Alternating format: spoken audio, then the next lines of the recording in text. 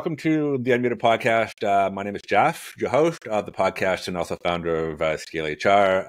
So this is the podcast where we talk about all things HR, talent, HR tech, world of work, and then anything else that might be relevant. So we drop episodes every week on Thursdays, so normally Thursday morning.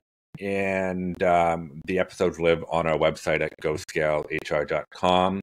And also on the YouTube channel as well. So don't forget to, subscribe, like our videos, share your comments because the comments are great. Try to be nice, not too sarcastic and rude.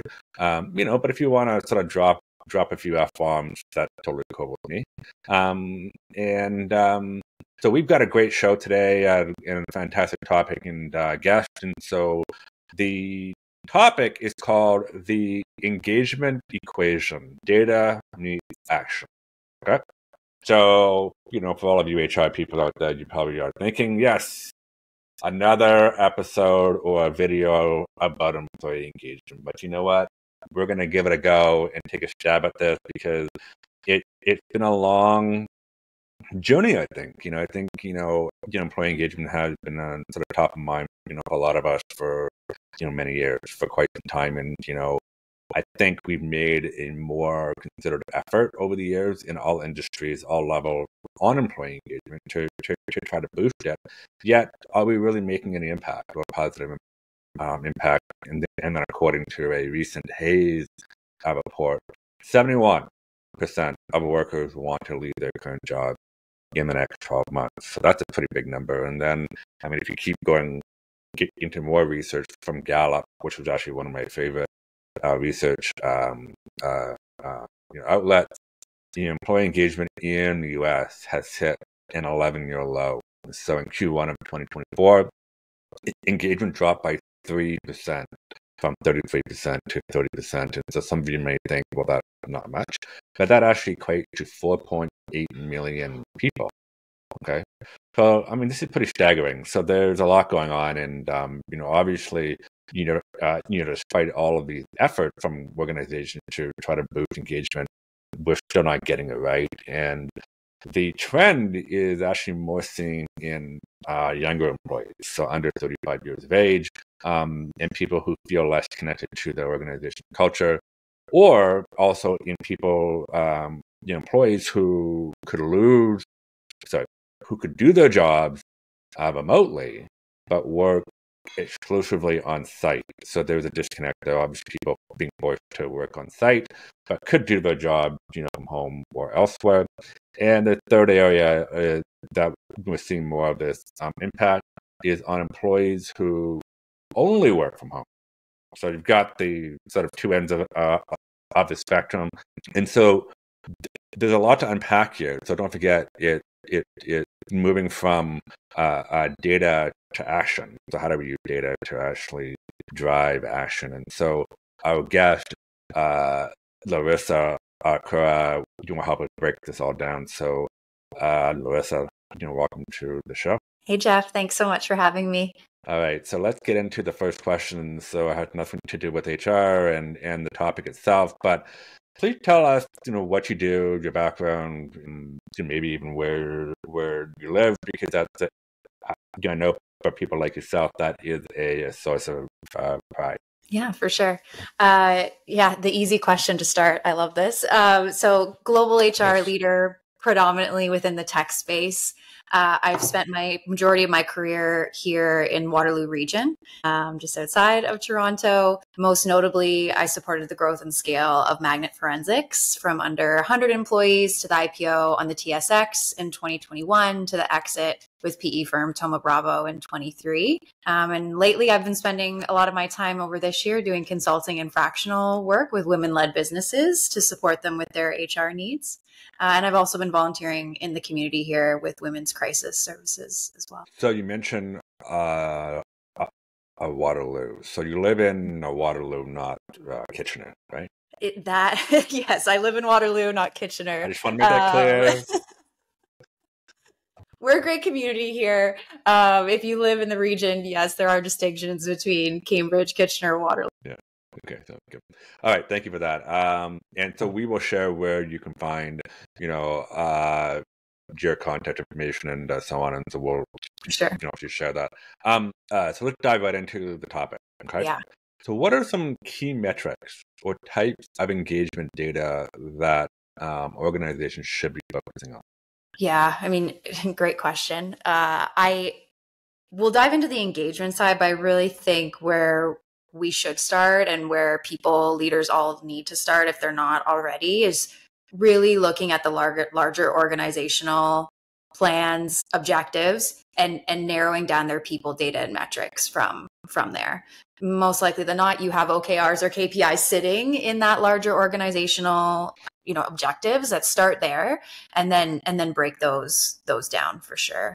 And then, of course, once we get into the employee engagement side of things, that ENPS is so imperative to really get a pulse. I like to look at it a little bit more as like employment brand of, how likely are people going to refer folks to come work at your organization. And then from there, really taking a look at, internal mobility within your organization, scores on engagement surveys relating to career mobility and those types of opportunities, manager training and the impact of that on engagement surveys as well. And really holding your people leaders accountable for that score along there, and really aligning that senior leadership team with those scores and with what's really going on. I think another different way to look at things in terms of getting a pulse on what's going on in your organization might be tracking some level of what are your sick time or short-term disability claims looking like, vacation utilization, what's the outstanding employee relations issues, really to help kind of inform that current state pulse. But then also, if you're tracking these metrics over time, seeing what the ebbs and flows of these metrics look like, along with regular business cycles, to kind of anticipate what's coming, right? I think we can all agree that typically after an increase round internally at an organization, you can see sort of a drop-off trend of resignations. Right.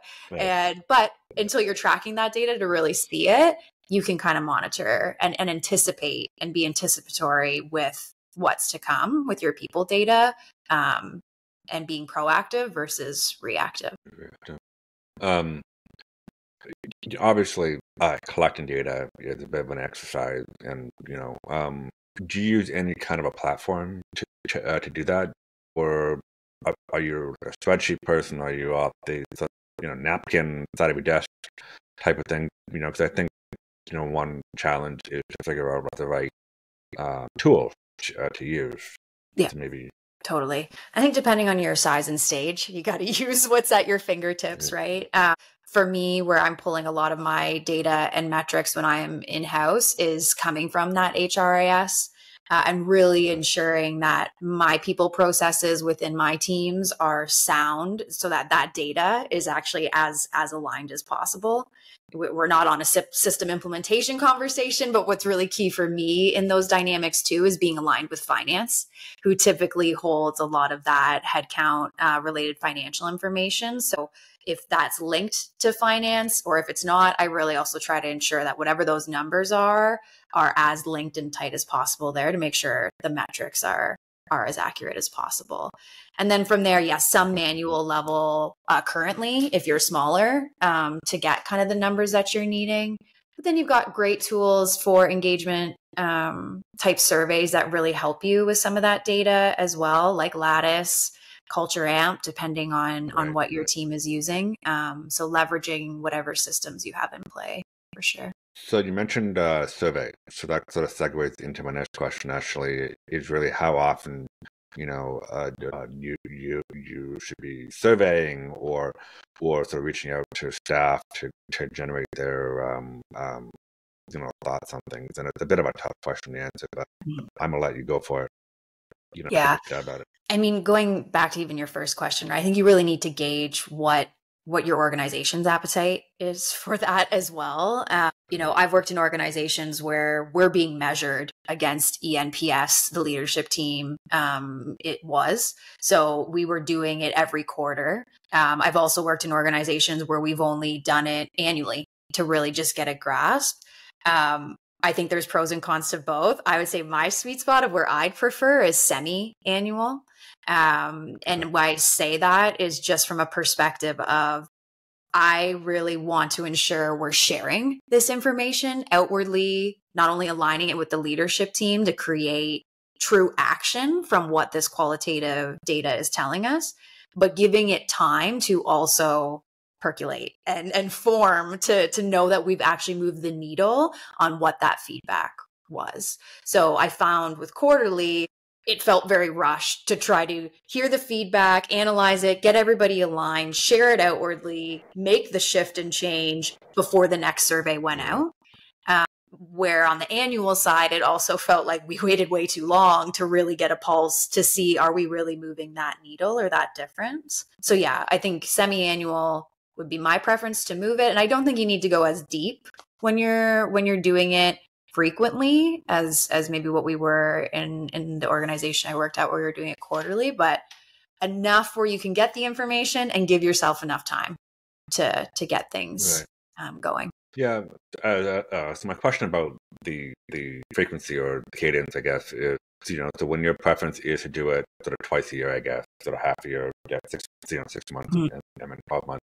Are you talking about like a full blown, like bigger type survey? Because obviously, there are a lot of organizations out there that are hiring quickly. There's a lot of shifts and movements, and so they may want to take a more of a pulse survey approach, or they may do something like bigger every 6 months or whatever. But then they may want to do like a really small pulse after every 3 months, or something like that. What are your thoughts about that? Correct. I think introducing the pulse in between those semi-annual would be a perfect way to capture very small, targeted, are we moving the needle on these things that we've said we are? So not a full-blown survey, but yeah, a pulse would be fantastic. And I think if you're in a size and stage where you've got the platforms to do that so easily, 100% leverage those to really, again, capture that data set of, are we getting it right? Or do we need to step back here and actually relook at how we're executing on whatever these objectives are that the data was telling us? So we just talked about the actual sort of data collection part of it, which was the first challenge. I think sort of getting that part right. But I think the second challenge, and probably the more important challenge, is, okay, so you've already done that.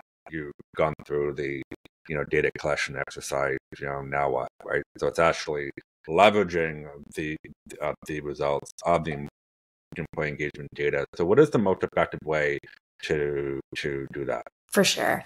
I think we're both in the same group where recently we saw an anonymous question posed by an HR professional that said, my organization doesn't want to share the results of this engagement survey. What should I do?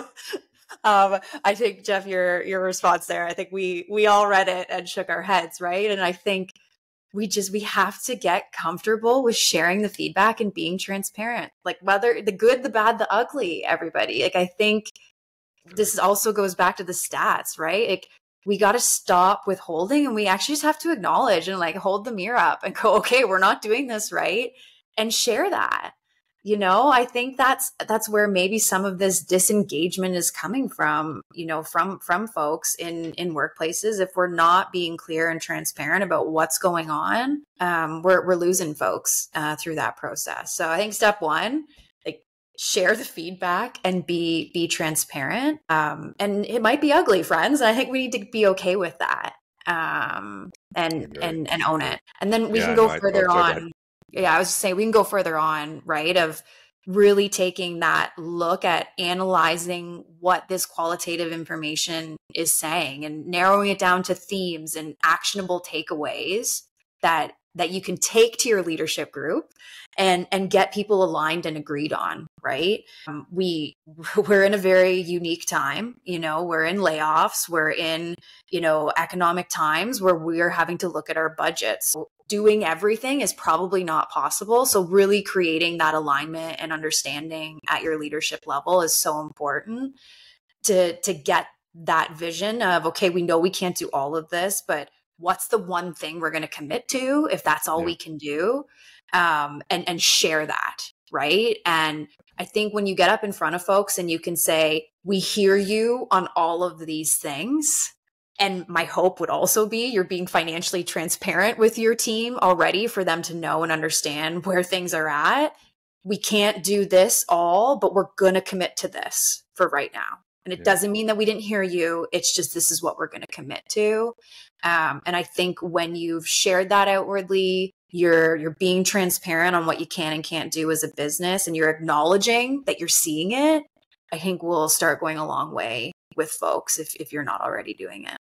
Yeah, I think those are excellent points. I think the first thing, that I've seen a lot of, with my work anyway, is that for some strange reason, HR leaders or business leaders think that if things are not perfect, then they can't share anything. And it's like, well, no, but there's no such thing as being perfect. You're an organization made up of human people. There's always ways to improve, and so why not, sort of embrace that. I think people will latch on to a message that is like, look, we're doing all these things because you asked us to. But we want to strive to hear. We still have a way to go, and these are the things that we're doing. To me, that is a much more stable, believable, credible message than just saying, "Oh, everything's fine, but nothing to see here."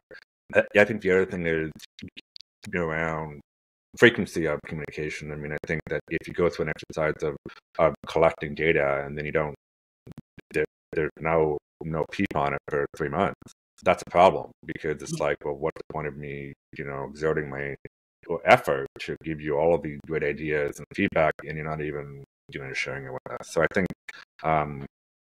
people have to be, employees have to feel part of it.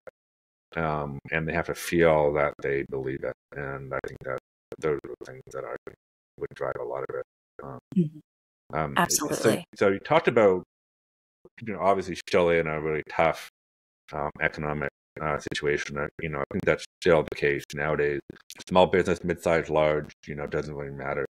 So how can we drive engagement in an economic environment with layoffs and cost-cutting measures? Yeah, for sure. I mean, top of mind for really any chief people officer, VP, or P&C leader who's really carrying that budget, right? And I think my advice would be, use this qualitative data you're going to get from your engagement surveys or through your exit interviews, through your onboarding surveys of folks, to really dial in on what matters for people right now.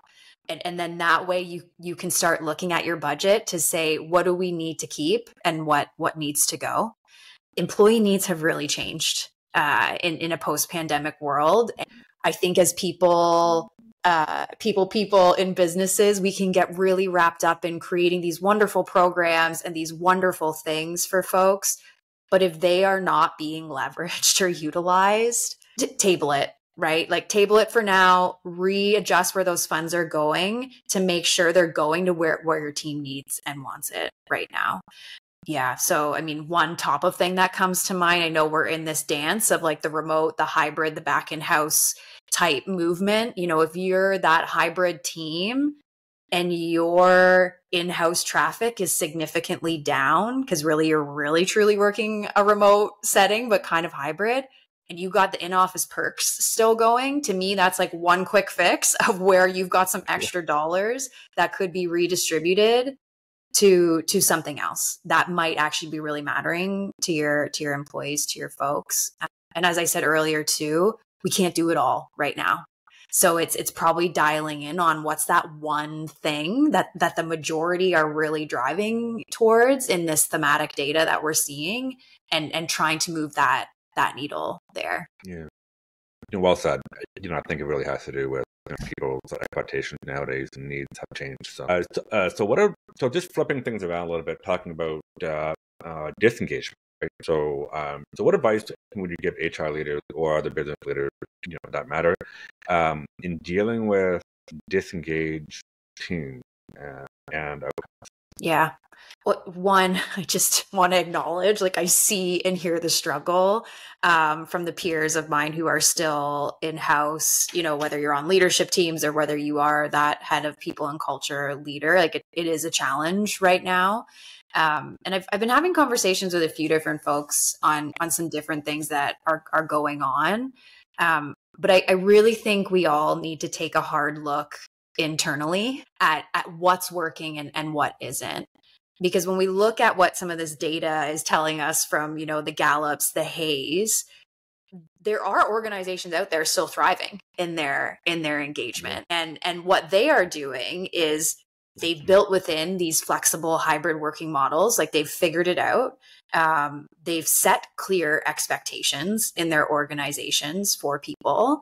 And further to that, they've got a really great leadership group who are coaching their folks through these tough times. They've got great onboarding programs, and they've got wellness resources in place, because we all know folks are also not doing okay. On top of being completely disengaged, they're also just not okay. And when you've really thrown that trifecta of all those wonderful things together, you do have an engaged team. So I would suggest leadership teams to start with, take a hard look internally at what's not going well. We've got a lot of pressures from boards, from investors. If we take ourselves out of that for just a second and really start looking in our organization of, have we set clear expectations with the team? Have we created some trust and transparency about what's going on in the business? Really bringing it back to basics to try to rebuild a level of trust within that disengaged group will go a long way. But I think it's just really stepping back for a second and taking a hard look internally at what's going well and what's not. Because it could be a variety of things in your business, or it could be very specific to one area. Yeah, no, those are valid points. And I think you're sort of, on money, and it's not easy. It's hard. So based on that, so what is one thing that, viewers watching this can, take away from all of the great things that you shared today? What is that one thing? This one thing would be, let your engagement data drive your decisions and rewrite your budget to meet the employee needs at your organization. Audio Jungle.